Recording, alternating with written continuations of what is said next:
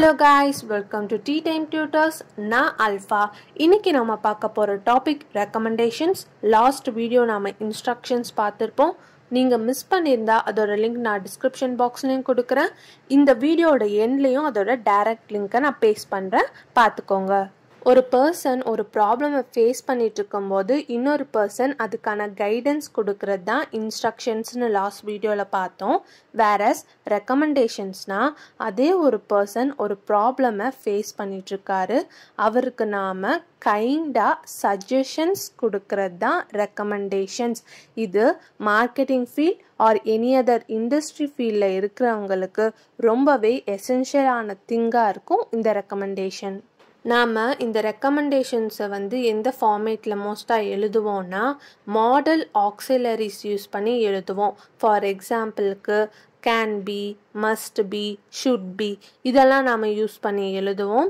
And then it is recommended that, it is suggested that அப்படின்னு சொல்லிட்டு இந்த sentences use பண்ணியும் நாம் ஒரு ரெக்கமெண்டேஷனை ரைட் பண்ணுவோம். இப்போது எக்ஸாம்பிளை பார்க்கலாம். Right a set of recommendations to maintain laptop carefully. இதுக்கான ரெக்கமெண்டேஷன்ஸை நாம் ரைட் பண்ணலாம். இப்போது ஜென்ரலாக நம்மகிட்டே ஒரு லேப்டாப் இருக்குது, அதை நம்ம எப்படி டேக் கேர் பண்ணிப்போங்கிறத ஜென்ரலாக நீ வச்சுட்டு அதை நாம் ரெக்கமெண்டேஷன்ஸ் ஃபார்மேட்டில் எழுத போகிறோம். ஃபர்ஸ்ட் ஒன், ஒரு லேப்டாப் நம்மக்கிட்ட இருக்குது, அதை நம்ம எங்கே வச்சு ஒர்க் பண்ணுவோம்? ஒரு ஃப்ளாட்டான சர்ஃபேஸ், அதுவும் அந்த சர்ஃபேஸ் க்ளீனாக இருக்கணும். ஸோ இதை நம்ம எப்படி ரைட் பண்ணலாம்? த லேப்டாப் ஏதோ ஒரு மாடல் ஆக்சிலரி வெர்ப், கேன் பியாக இருக்கலாம், மஸ்ட் பியாக இருக்கலாம், இல்லைனா ஷுட் பியாக இருக்கலாம். So the laptop should be kept on a flat and clean surface always. இதுதான் நம்மளோட ஃபஸ்ட்டு ரெக்கமெண்டேஷன். நெக்ஸ்ட்டு, இப்போது டெஸ்க்டாப் கம்ப்யூட்டராக இருந்தால் அதை அந்த பிளேஸ்லேயே தான் வச்சு நம்மளால் ஒர்க் பண்ண முடியும். வேரஸ் லேப்டாப்பாக இருந்தால் ஒரு பிளேஸ்லேருந்து இன்னொரு பிளேஸ்க்கு நமக்கு ஈஸியாக மூவ் பண்ணி வச்சு ஒர்க் பண்ண முடியும். அதை மூவ் பண்ணுறதுக்கு நாம் அதோட எல்சிடி டிஸ்பிளேவை வச்சு எடுக்கக்கூடாது, நீட்டாக அதோட பேஸை ஹேண்டில் பண்ணி கேர்ஃபுல்லாக எடுத்து இன்னொரு பிளேஸில் வைக்கணும். இதை நம்ம எப்படி எழுதலாம்? த லேப்டாப், இங்கே மஸ்ட் பியை ட்ரை பண்ணலாம். த laptop must be held and lifted by its base, not by its LCD displayன்னு right பண்ணலாம். லேப்டாப்புங்கிறது ஒரு எலக்ட்ரானிக் ஆப்ஜெக்ட், அதை நம்ம டெஸ்க் மேலே வச்சிருக்கிறதால அதையே நம்ம டெஸ்காக யூஸ் பண்ணக்கூடாது. ஃபார் எக்ஸாம்பிளுக்கு நம்மளோட புக்ஸ் அண்ட் பாக்ஸஸ்லாம் அந்த லேப்டாப்போட டாப் மேலே பிளேஸ் பண்ணுறது இதெல்லாம் இருக்கவே கூடாது. இதை நம்ம எப்படி ரெக்கமெண்ட் பண்ணலாம்? Placing heavy materials like books, box on the top of the laptop should be avoided. இந்த இடத்துல நீங்கள் must beயும் யூஸ் பண்ணிக்கலாம், can beயும் யூஸ் பண்ணிக்கலாம், உங்களோட விஷ் தான். நெக்ஸ்ட், இன்னொரு ரெக்கமெண்டேஷன் என்னவா இருக்கும்னா, இப்போ எப்படி நம்ம வைரஸ் ப்ராப்ளமை ஃபேஸ் பண்ணிட்டு இருக்கோமோ சிமிலர்லி நம்மளோட லேப்டாப் அண்ட் கம்ப்யூட்டர்ஸ்க்கும் வைரஸ் ப்ராப்ளம்லாம் இருக்கும். அந்த வைரஸ் ப்ராப்ளமை ஓவர் கம் பண்ணுறதுக்கு நமக்கு ஒரு ஆன்டி வைரஸ் சாஃப்ட்வேர் தேவைப்படும். அதை எப்போவுமே நம்ம ரெடியாக நம்மளோட லேப்டாப்பில் இன்ஸ்டால் பண்ணி வச்சுருக்கணும். இதை நாம் and updated antivirus software should be இன்ஸ்டால்டுன்னு right பண்ணலாம். நமக்கு டைப் ரைட்டிங் தெரிஞ்சிருக்கலாம், இல்லை நம்ம ஒரு ஸ்பீடான டைப்பராக கூட இருக்கலாம்.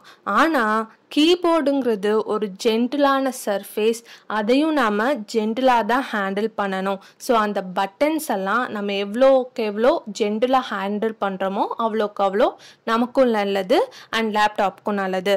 இதை நம்ம எப்படி எழுதலான்னா, buttons in the laptop should be pressed gently to avoid damage problems அப்படின்னு நம்ம எழுதலாம். நம்மளோட டெஸ்க்குங்கிறதால அங்கே நோட்ஸ் இருக்கோ இல்லையோ கண்டிப்பாக snacks ஐட்டம்ஸான cool drinks, tea, coffee இதெல்லாம் கண்டிப்பாக இருக்கும்.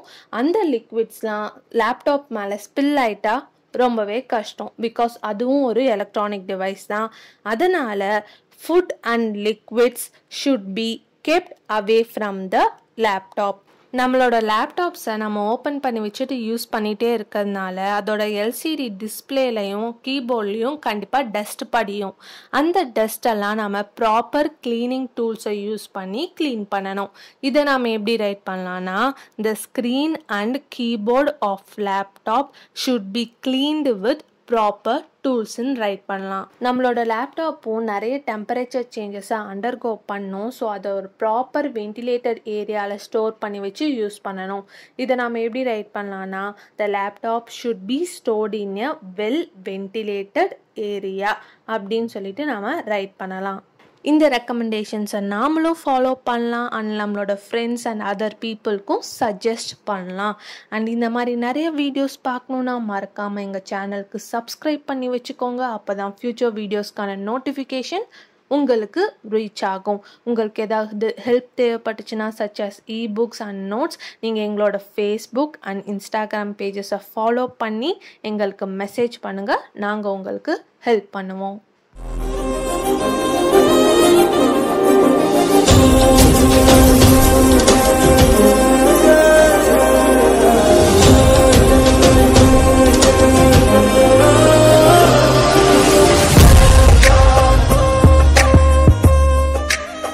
இந்த வீடியோ பிடிச்சிருந்தா தம்ஸ் அப் பட்டனை கிளிக் பண்ணி எங்களை எனர்ஜைஸ் பண்ணுங்க. உங்க ஃப்ரெண்ட்ஸ் அண்ட் ஃபேமிலி கூட ஷேர் பண்ணுங்க. கீழே கமெண்ட் பாக்ஸ்ல தாராளமா கமெண்ட் பண்ணுங்க. Thanks for supporting us. Happy learning.